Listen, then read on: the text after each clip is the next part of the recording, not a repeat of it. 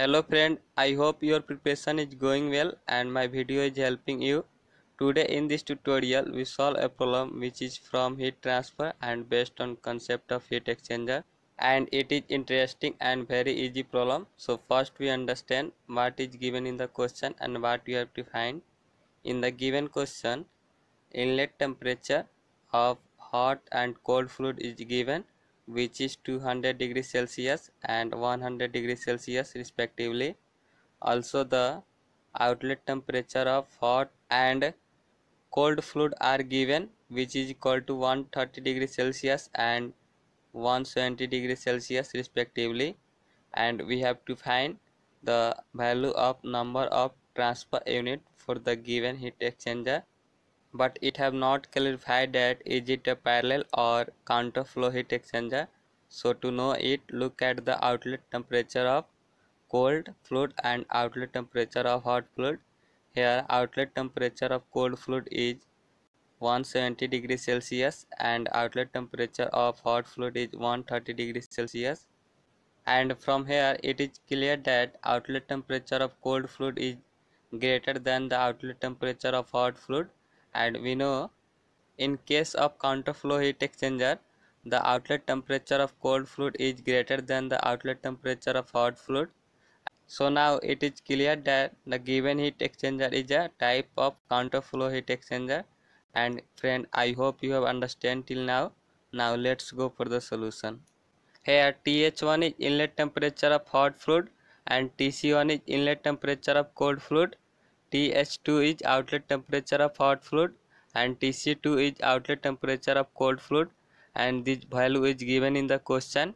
And we know friend, the value of number of transfer unit, that is NTU, is equal to overall heat transfer, that is U into area divided by minimum heat capacity.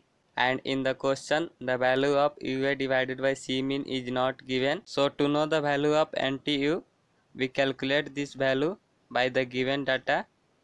Here temperature difference at the inlet, that is theta1 is equal to TH1 minus TC2. Theta1 is this value and it is equal to 200 minus 170. So theta1 is equal to 30 degrees Celsius and theta2 is outlet temperature difference, that is this value, and theta2 is equal to 130 minus 100 and it also equal to 30 degrees Celsius.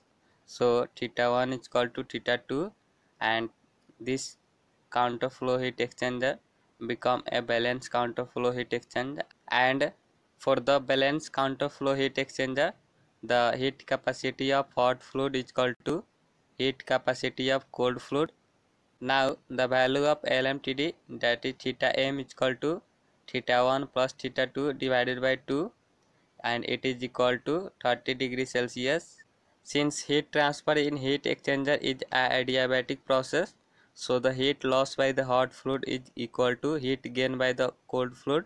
Now we can equate the heat transfer for the given heat exchanger is equal to either heat lost by the hot fluid or heat gain by the cold fluid. So here I am equating heat transfer for the given heat exchanger is equal to heat lost by the hot fluid, and we know heat transfer for the exchanger is equal to UA theta m.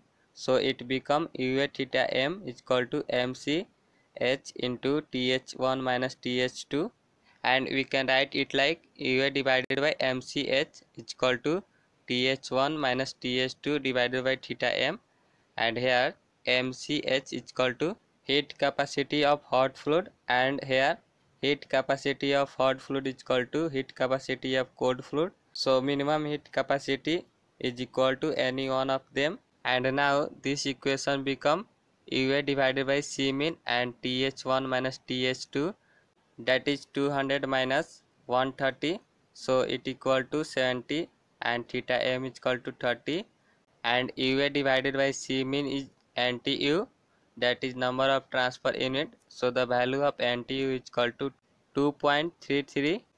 So friend, I hope you have enjoyed this tutorial, and if you have any doubt, feel free to ask in comment section. We try to solve as quick as possible. Thank you for watching this tutorial.